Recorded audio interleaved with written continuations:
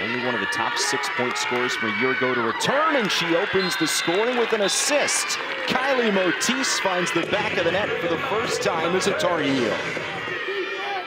Wurzburger. Casey with 6 points her last game, and Wurzburger levels us.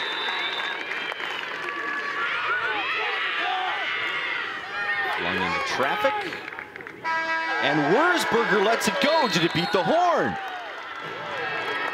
That's a great play by Brooklyn Newman. As the Tar Heels almost give it away. A skip pass. Ball raked free, and Casey golfs it home. And this is where Carolina's most dangerous and unsettled transition.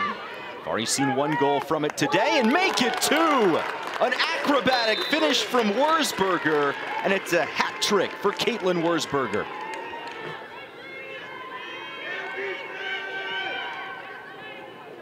Wurzburger trying to turn the corner and does. Emily Knowles, dangerous in an unsettled opportunity, and comes up with an assist. It's Riley Casey who scores for the Tar Heels. She has a hat trick for the second straight game. Down to 5, Casey from X. And Darcy Felter beats the horn for her first goal of the season.